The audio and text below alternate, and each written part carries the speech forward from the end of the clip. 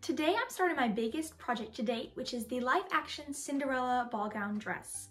Now, I've been wanting to do this dress for a very long time, but it just takes so much fabric and knowledge in sewing, but I finally think that I'm ready to take it on, and although I'm incredibly nervous to do it, I'm also very excited. Now, the most daunting part of this whole thing, to me, in my opinion, is the petticoat, so that is what I'll be tackling first. So in this box, I have about 60 yards of fabric that I bought. Originally, when I bought it, I thought it would be for the entire dress, but after doing some research into the petticoat itself, I think that it's all going to go towards that, and I'm gonna have to buy more fabric for the actual dress because I don't even know if this will be enough. I want to say I bought about 40 yards of fabric for the frills, all crystal organza, and I'm going to be making strips of 7 inches. For the base of this petticoat, I just made a simple half circle skirt that I put over my hoop, and also under my hoop I have a bustle so that it changes the shape a bit to get the accurate shape of the dress in the movie. So I'm working on the frills for the petticoat right now, and I'm very proud of how I'm doing this. So I have been adding fishing line into the hems, which is giving it a really good shape. And I've never done this before, and so I think it's turning out very well. I have some done over there. I don't know if you can see them. But yeah, and right now I'm working on gathering them, and I actually think I'm pretty clever with how I'm doing this. So normally when I gather fabrics, I use the method where you sew 2 lines of long stitches and then you pull on the bobbin thread to get it together, but I really didn't want to do that on this because, as you can see, the fabric is not very finely woven and I knew it would fray a lot. Oh, and by the way, these are cut on the bias, so already I've minimized a lot of the fraying. But anyway, I've come up with a different way to do this, and I really don't know if it's been done before or if this is a common way to do things and I just never knew about it, but I was playing around with my machine and I came up with this way to gather it.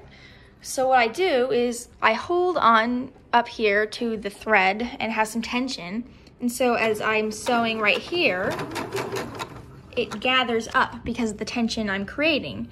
And so this has saved me a lot of time and I'm really proud of it. It's just cut a lot of time out of the making of this petticoat. So for the next layer of my petticoat, I'm doing something that I saw Bella May do on her petticoat of this dress, which she posted that video a few months ago and I've been referring to it a lot. I'll put it in the description box. But anyway, she takes a very long rectangle of fabric. Mine is about 36 inches by 200 inches.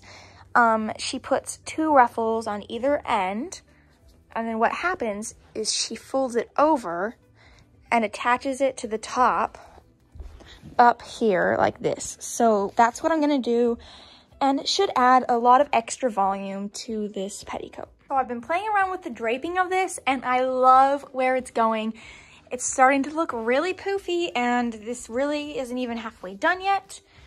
I just have it pinned in place right now, but I love how it is turning out. And here is the side view of it. It's just turning out so good and so poofy. I've been working on this for a couple of days now and I just finished the 3rd layer, which is these godets. I've never done these before, and when I sew, I really just wing it, so I was not mathematical with this at all. I kind of just went with it, and I think it ended up really good. They're not perfect, but I am getting the volume I want. So I'm gonna do another layer of them, and they're gonna be a bit longer and wider. So I forgot to finish filming the rest of the making of the petticoat, but this is it. I also have the next layer of skirt over it right now back there, so just ignore that. But I'll talk you through what I did to finish it. After adding those smaller godets right there, I added another layer of bigger ones, just with some excess fabric I had, and then I added 3 ruffles to the bottom of it, and each layer I tried to add at least 3 ruffles. Then I added an entire skirt layer with 3 ruffles to the bottom. And finally, we have the top layer, which is another full skirt with ruffles attached to the bottom. What's funny about this dress is that my cats have been loving hanging out under it. It's like a little fort for them. It's really nice in here for them, and they love it so much. But now I'm gonna move on to making the top layers of the skirt.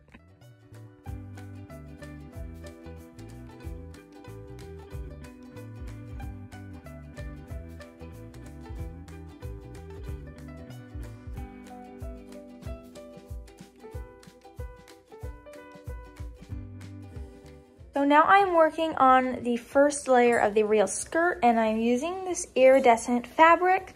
I got this from Joann's, and originally I had planned to do a circle skirt with it, but when I got it, the width of it was not 60 inches, but 45. So I had to change my plans a bit and make it a paneled skirt, which is not what I wanted to do, but it's going to work, I hope. Also, I had to buy a new machine because I just really wore this one out. It was already a hand-me-down and it just was not working quite well. So I'm working with this new one right here. Okay, so although I did not film it, I do have two of the underskirts done now. Here is the iridescent one that I was working on that I had to panel. And I love how it turned out. It really adds an extra special something to the dress. And then I also have this organza one, which I got from Joann's. And this is a 3/4 circle skirt because I didn't have enough for a full one. And I really love it. It's kind of shimmery. It's hard to tell on the camera. But now I only have two left. I have a lilac-y one to do and then one with that fabric. But I had to dye this fabric a bit darker because it's not quite the right color that I need.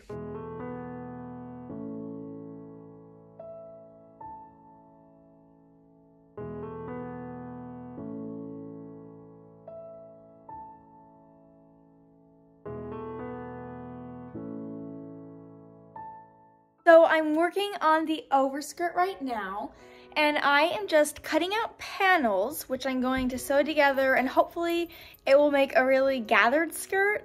But the panels just look like this, and I just cut as many out as possible with the amount of fabric I have, and then I'm going to go through and dye it, like I said, to a different shade so that it's more accurate to the film.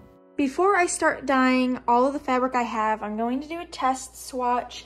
And I'm just using this color, and I'm hoping that if I just use a small amount, that it will dye this just a couple shades darker to the shade that I need.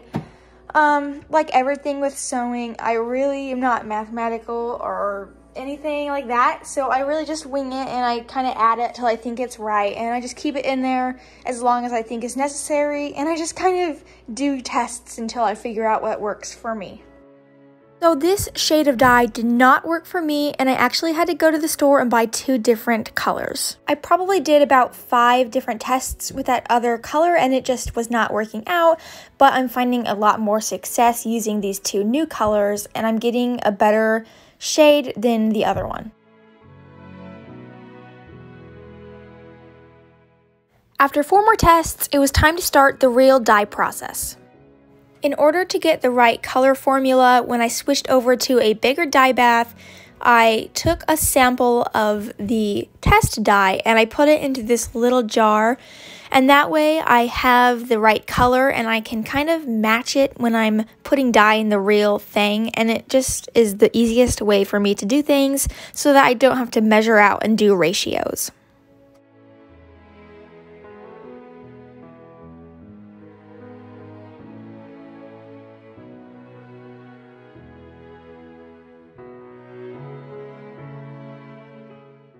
So dyeing this fabric ended up being a lot more difficult than I thought it would be. There was just too many mess ups, so many things of dye that I went through, but I think I finally figured it out, so I'm gonna start rhinestoning. I got my rhinestones off of Amazon, and although there are many sizes, I'm trying to use just the smaller ones. And I'm also using this glue pen that I got at Hobby Lobby, and I'm just placing dots of glue randomly across the fabric, and then I'll put a rhinestone over it, and it seems to be working.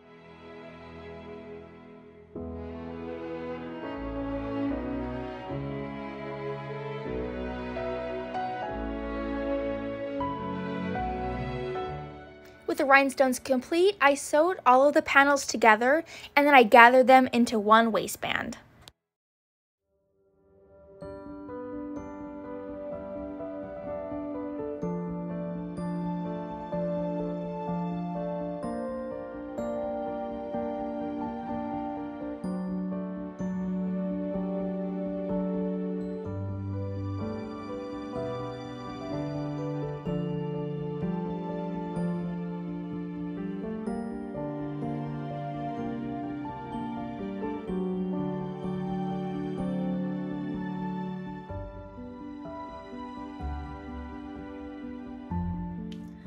Now before I move on with the video, I just wanted to address something that has been coming up in my social media comments a lot, and I just wanted to get it out of the way because it's kind of been bugging me. So in almost every single video that I post about this dress, the comments that come up are things like, it's not the right color and it needs to be darker and just everything like that. And I don't really agree with them, nor do I think that it's true. Now when you look at the pictures that we do have of this gown, you'll notice that in every single one, the dress is just a different color, whether it be darker or lighter.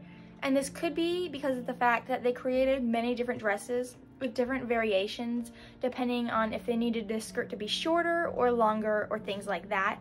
And it also could just be the lighting of pictures or the effects that they put on in the movie. And yes, there are very many different versions where it is darker than my dress, but there's also many different pictures where it's actually lighter. If you look at pictures we have where it's been seen in museums or whatnot, it's almost like a grayish blue and it's very, very light. Whereas if you look at pictures or screenshots from the movie, it's a much darker hue.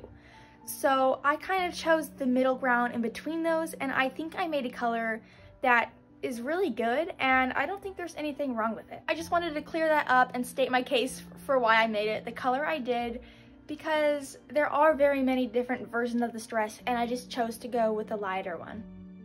Now that the skirts are done, I moved on to draping the bodice pattern. I always make my own patterns because I feel like this way I get the very best fit possible for me.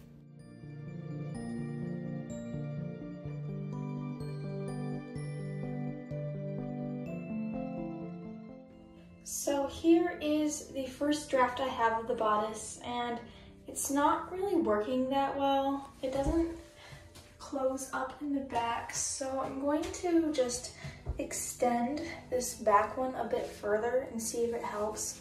Because right now, as you can see, I'm very tightly corseted and I can't really go any smaller, so I'm just gonna have to make the bodice a bit bigger. And here is mock-up 2. It does have a better fit, but I really don't like the silhouette I'm getting, so I think I might switch out the corset that I'm using. I did make this corset specifically for this dress, but it's just really not working out and not giving me the shape that I want, and I think I have a better corset that I think will make this better.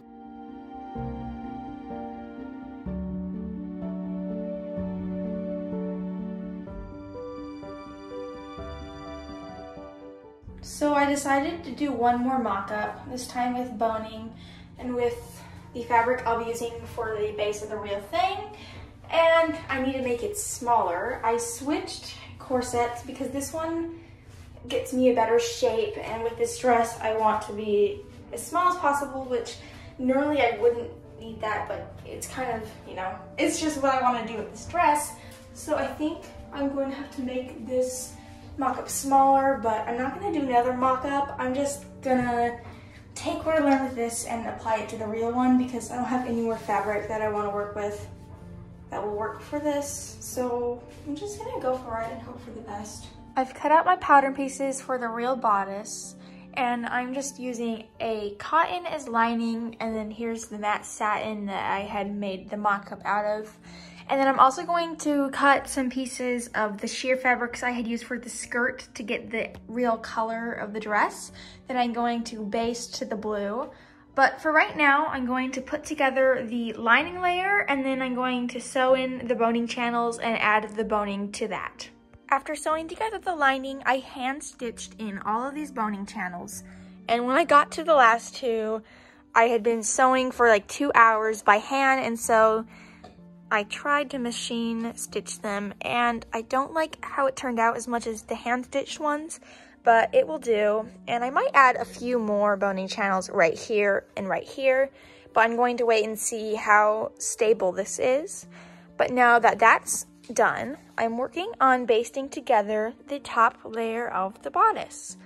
And for this, I'm going to be using this layer of light blue matte satin.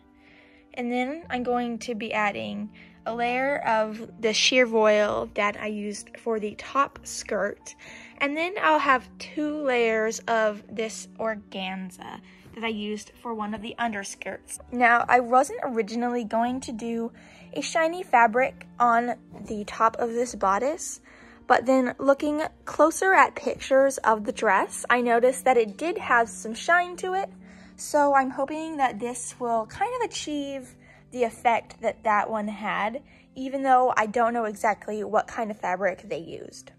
After basting them all together, I now have sewn them together and I have the complete bodice and I have the complete bodice lining.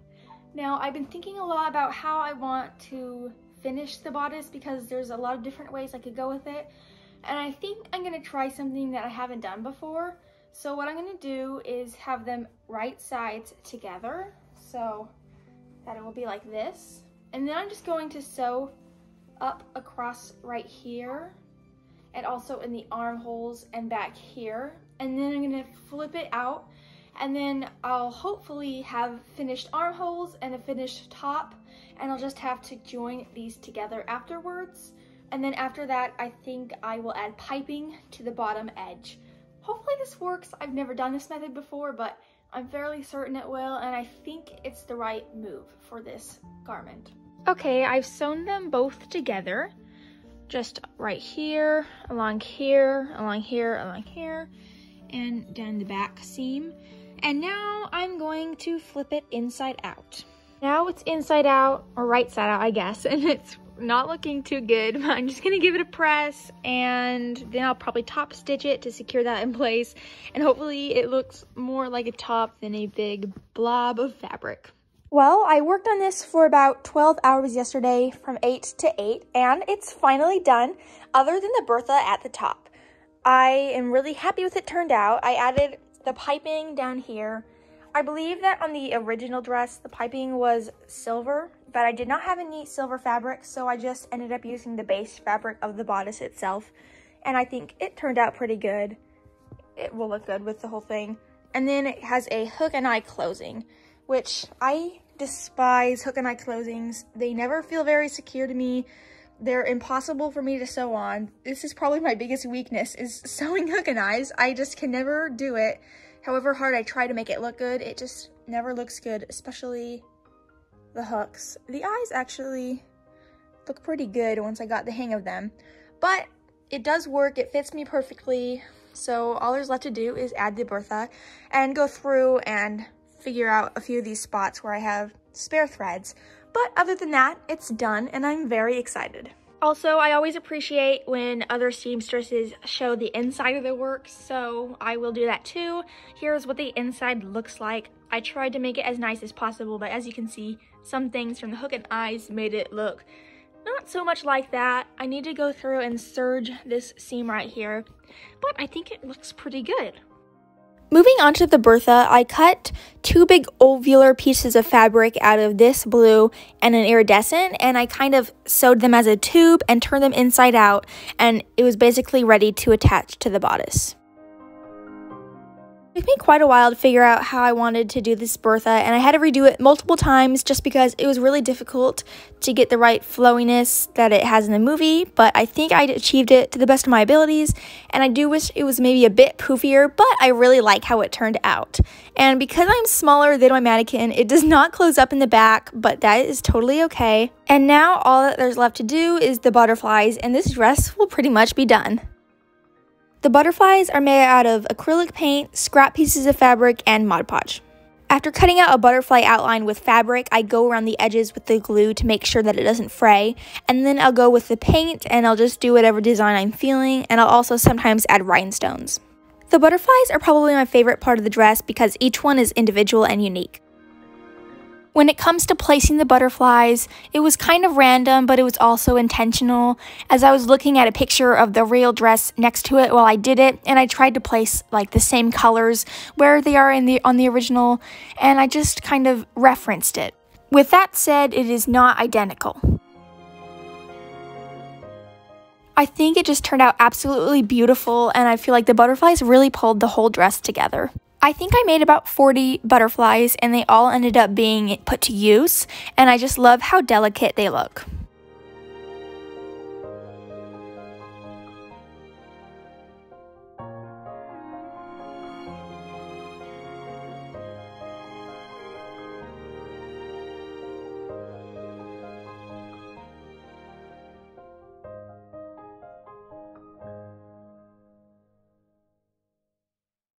before I move on with the reveal of the dress, I thought I would do a little cost breakdown of how much this all cost me and also how much I would potentially commission it for, because I've gotten a lot of questions on both of those topics. And although I don't think I would commission this in the future, I did just want to give that information in case you guys were wondering. Because I don't know the exact cost and I didn't really keep track, this is just a rough estimate of how much I spent on this dress, but I'm pretty sure it's accurate.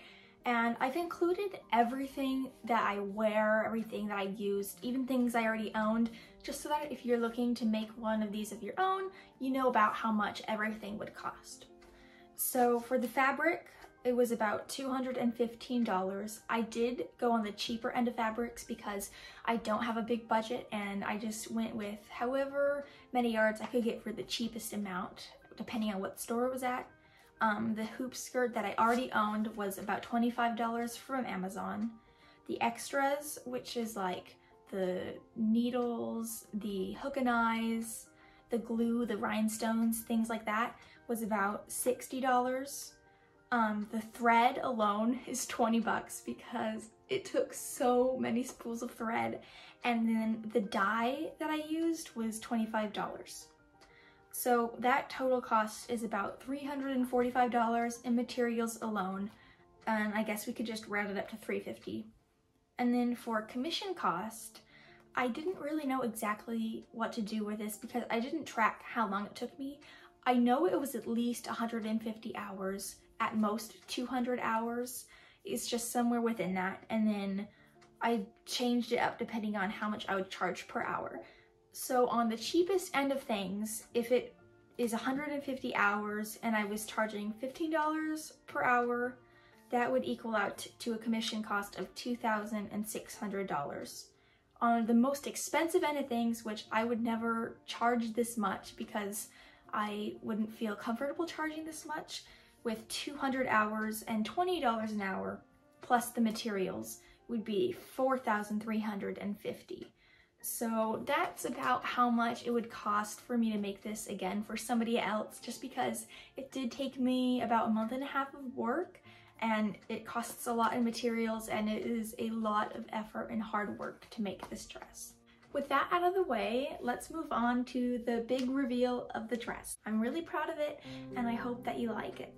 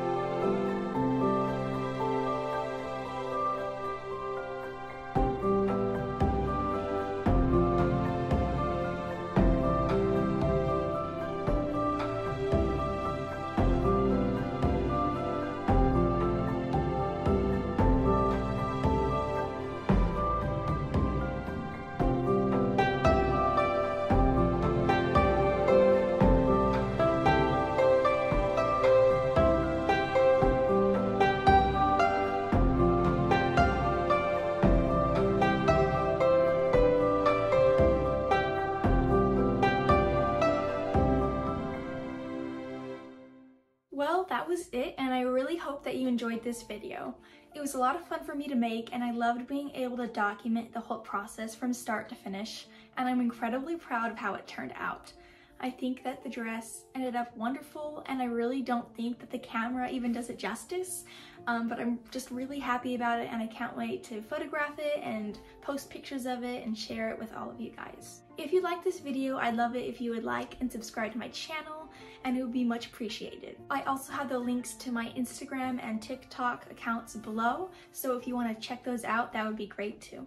Once again, I hope that you enjoyed this video, and I can't wait to share another project with you guys soon.